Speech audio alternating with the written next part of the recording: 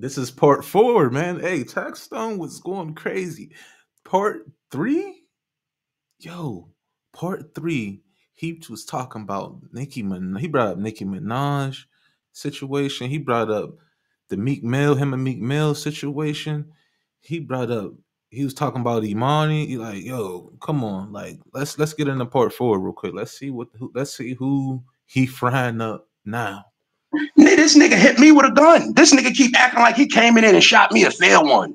Y'all went in the club. Nigga, I was by myself in the room. Them niggas wasn't in there. I got jumped by 7 niggas. Niggas keep acting like I had a fair fight. Like, what the fuck is wrong with niggas? They like, yo, Tax, you should have fought. I'm like, fought who? Nigga, I was never given the option. I got hit with a grip from the moment niggas came through that bitch. So it's like now I'm fighting my case in court because I don't really speak about my case. I let everybody else talk about it because they know and I don't know. You heard? So I just let them speak on it. But it's just like niggas gonna see now that the case, they knew the shit was fucked up. The judge knew what he did with the sentencing. The sentencing was illegal. You can look the shit up.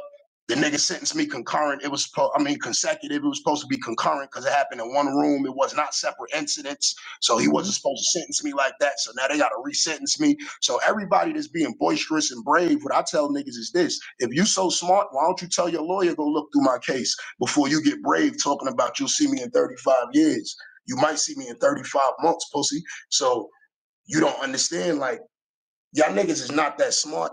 Y'all dumb. You know, I don't even hate Joe. I don't hate that nigga. Like, I don't hate him. I just finished telling these people, I'm like, don't talk about my son. My son dead. My son died from cancer. Him and Nore keep talking about the nigga. Like, I don't even got beef with Nore. Word of my mother, like, Nore, I don't hate that nigga. I'm gonna smack the shit out of him when I see him. And if he get mad at that, then they be mad at that and we don't gotta be friends. But if he all right with me smacking the shit out of him, then we could be friends after that. Because I don't really hate him, but I'm gonna smack the shit out of him. You know what I mean? Nore, but a gentleman slaps should be approved across the board. It's just, it is. Come on, man. Niggas know what it is, bro. I'll be everywhere by myself. These niggas be with 35 niggas everywhere they go.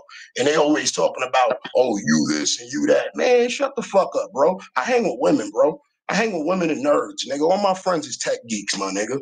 I'm the only street nigga around me. I don't got no fucking posse. True.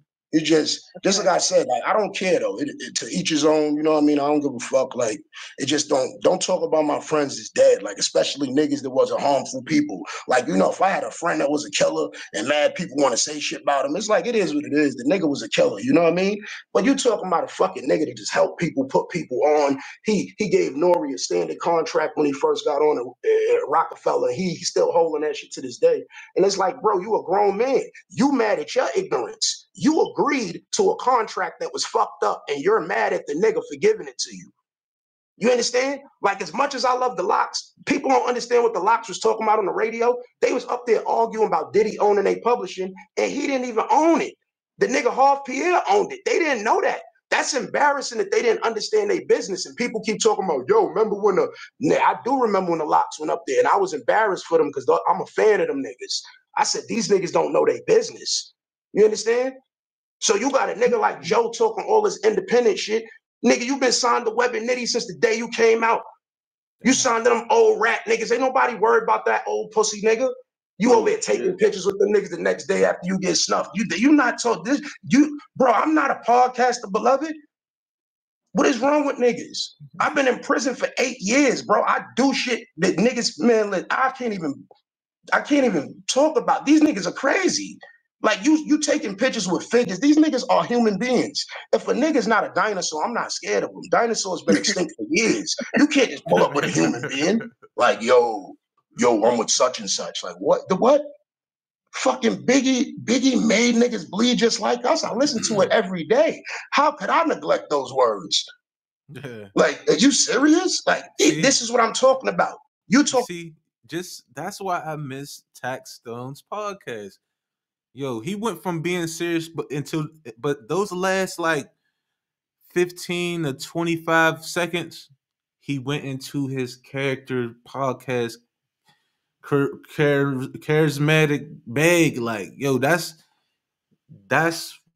what type. Go back to his podcast. Subscribe to my channel first, like I said.